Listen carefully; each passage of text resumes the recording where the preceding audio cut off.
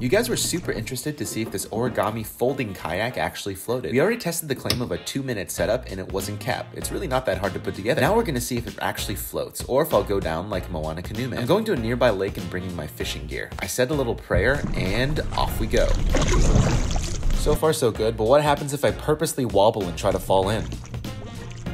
Yeah, this actually feels just as sturdy as every other kayak I've sat in. Well, we came here to fish, so I Texas rigged this little minnow, and sure enough, it's a crappie, or maybe a bass.